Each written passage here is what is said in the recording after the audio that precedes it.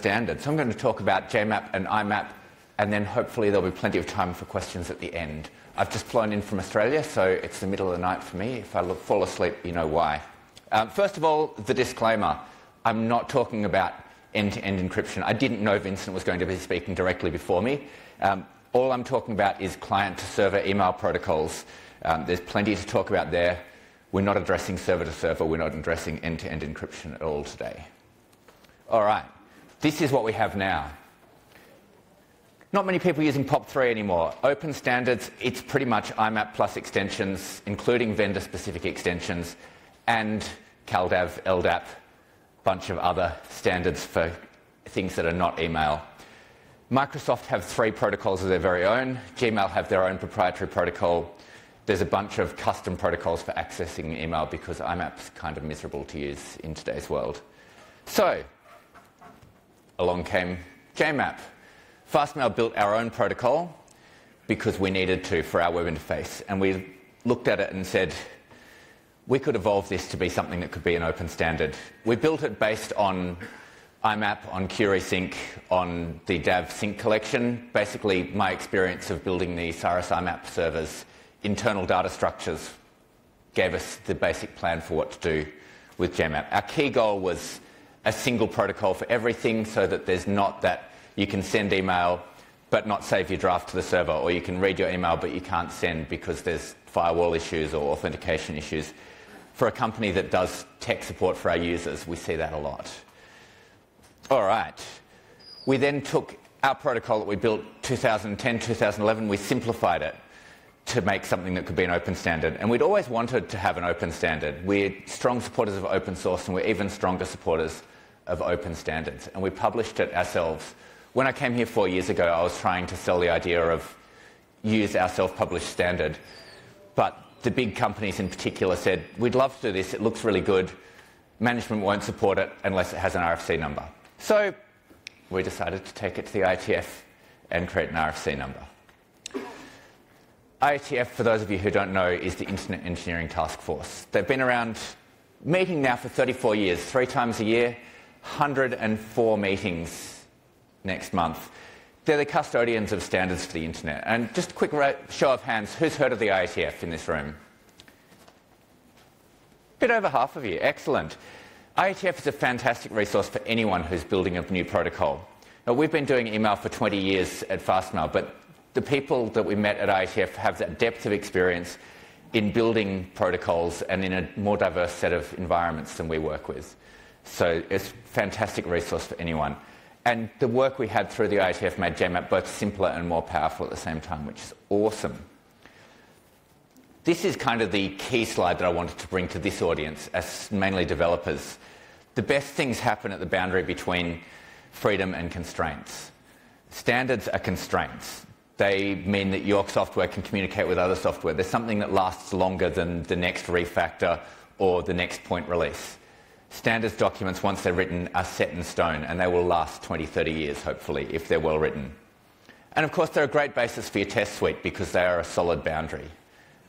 Great standards take a lot longer than software to write, and so that's why it's been 4 years, and I'm basically plugging the same thing that I did 4 years ago, except a lot closer to being locked into stone. It's actually at last call at IETF now. Now, of course, along with JMAP, which is the glorious future, we have IMAP right now. And soon after I joined IETF 2 years ago, I got asked to also co-chair another working group called Extra. Extra is extending IMAP. And we had 10 documents that we were working on 2 years ago. 8 of them are now standards. 1 of them is in the last stages, and the final one is still underway. We've been incredibly prolific. We've had a lot of people working it's a small group, but a lot of companies and a lot of people who really know what they're doing, working on stuff. So it's making IMAP more useful as well. The Open Exchange Dovecot people will be talking tomorrow in the RTC working room about something new they're working on as well. So IMAP's still very much alive. Come along and see that as well. Of course, I'm very proud of my own spec. This is something I've been wanting for 10 years. It's unique identifiers for emails that stay with them when they're moved between folders, which is such a small thing, but it means that if you rename a folder in one client, you don't need to re-download all the email just to make sure you have the same emails if another client sees it. So really happy with that. And of course, the one standard that's still underway, IMAP 4 Rev 2, which is going to take the base standard plus 30 extensions that we currently have and hopefully give us a raised floor, just to use the analogy we heard before, that everyone can expect proper compliant IMAP servers support that. And you can go to your vendor and say, why aren't you supporting Rev 2? Rev 2 is where it's at. And then hopefully IMAP will become better. Of course, I'm kind of sabotaging JMAP, which is what I want, by making IMAP better, but I think they're both going to be really useful. You can get involved. At the IATF, there's obviously these two groups working. I'm working on another thing as well, which is calendar extensions at IATF. And if you have an idea for anything that you think should be more of a standard and less of an immediate point release, it's a great place to workshop your idea. It's a great place to bring your input, even if you don't have something you want to do yourself. If you have expertise in an area, IATF would love to have you come along. If you come to the meetings, that obviously costs money. It costs money to run them, and so there's a charge for that, but you can participate for free in the mailing lists, and everyone who's a remote participant is considered just as valuable as the people who are there. So do get involved in that. This is a bit of a sidetrack from JMAP, but standards are really important. So here's where we're at. We have IMAP extensions. There have been 7 or 8 of them implemented and released by a lot of people just in the last couple of years as we get things that individual vendors had produced, but there was nowhere to take them. Now as standards that everyone can do. Next to IATF is coming up in a month. The first 2 days, the Saturday, Sunday, are a hackathon. So if you want to work on any email standard, I'll be there hacking away on something JMAP related. I'm sure there'll be other people come and sit around with us and have a hackathon. And then the meeting during the week is where we'll actually talk about the standards work. I'm off to CalConnect, which is another standards body, next week to talk about calendaring. We're meeting in Zurich at the Google offices there, and we'll be talking about extensions to calendaring standards. One of the things we're working on there is a JSON calendar format that we can then add to JMAP calendars. And of course, jmap.io is the site that we've been using to keep track of the work on the standards itself.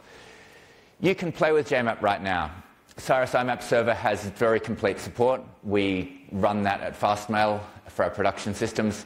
And of course, if you sign up for a Fastmail trial account, you can play with JMAP in the browser. There's no time in a 15-minute talk to show you the protocol dumps over the wire, but you can open up your browser's protocol dumps and you can see exactly what's happening with our client, web client, talking to a real JMAP server.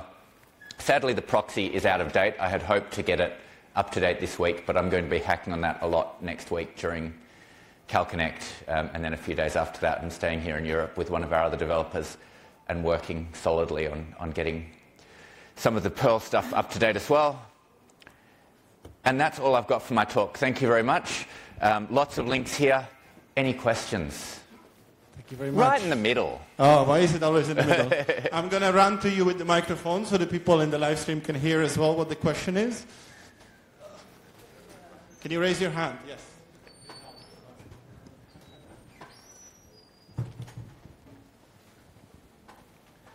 All right. This works. So I noticed that you based this on QRasync. So I, of course, wonder what in particular JMAP is doing to reduce latency on the protocol.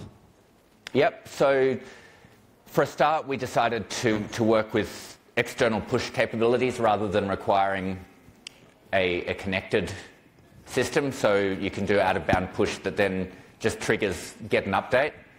JMAP works with the concept of states. So rather than a mod seek, which you then have to know the old mod seek and get a new mod seek, and the numbers have to be incrementing. It's just an opaque state. And that came more from the sync token in CalDAV and CardDAV. But the idea is you say, from this state, tell me what's changed, what's been added, what's been removed, either to the entire pool of messages or of an object of particular data type, or you can say for a query, if you have a listing of messages in a particular order, with this same query string and this old query state, if there's a new state for the query, tell me what's been added at which position in the list and what's been removed from the list. And so that can quite efficiently update either a view on a particular window or a set of objects. Yes? Did you also do anything to merge multiple initial comments together, like for example status and what the subscribe folders are? So the question here was, did we do anything to merge things like status and a list of subscribed folders? JMAP supports batching, so you can send multiple requests in a single batch of requests, and it will send you back responses for all of them. So that's to reduce the number of round trips. It also has a concept of back references. So if you're getting a list of objects or a list of object IDs, you can then say, also fetch these properties for these objects with a back reference, and it will send you a response for the same objects that were in that initial query. Thank you. Hi. Is the JMAP implementation on the FastMail server up to the latest spec? Because I was trying fastmail.com/well-known /JMAP and did get a 4.4. You need to be at the authentication side of things. It's not following the exact spec, so you need to have a FastMail account and use the FastMail interface to get the correct cookies. You can't just use JMAP authentication as is. One of the things that came out of IETF was that authentication is hard. Not only hard to do, but hard to get past all the other groups that are also working on HTTP authentication and don't want a separate system. So you'll need to have FastMail-specific cookies in order to use it. But after that, yes, it is.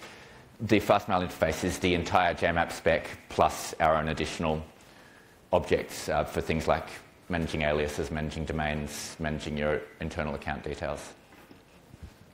Thank you. We had another question here. Obviously, still a work in progress, but are there any client projects who've got in there early to have a play with JMAP? Yes, there are. There's a list on the JMAP.io website of projects that we know about, but there are probably also other projects that aren't willing to publish where they're up to just yet.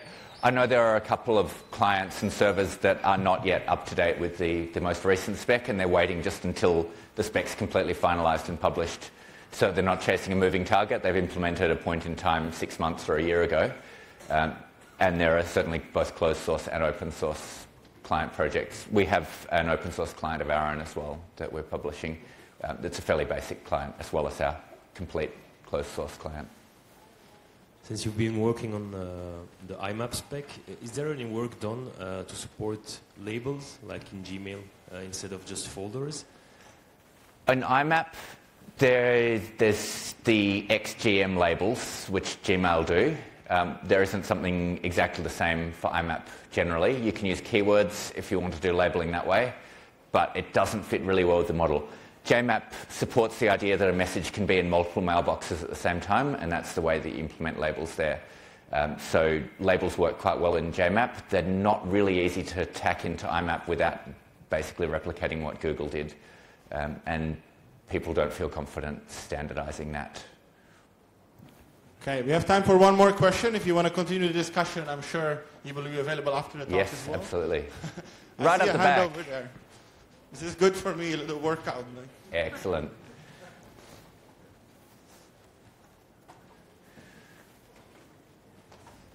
So I see Cyrus IMAP on the list. What about Dovecut? Good question. Dovecut say they're interested. I see some smiles in the middle of the room here. Dovecut say they're interested in implementing JMAP, but I have not heard where they're up to yet.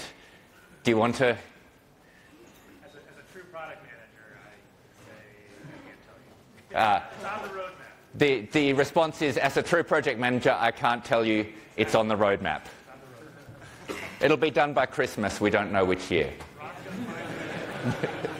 Okay, thank you very much. Give a warm applause. Thank you, everybody.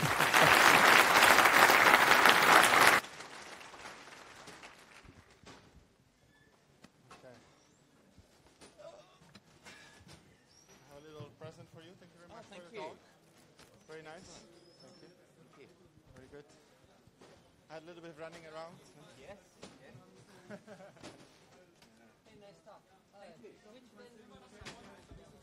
Okay, since we have a lot of people coming and leaving the room, may I ask you to go as much to the middle as possible once you sit down.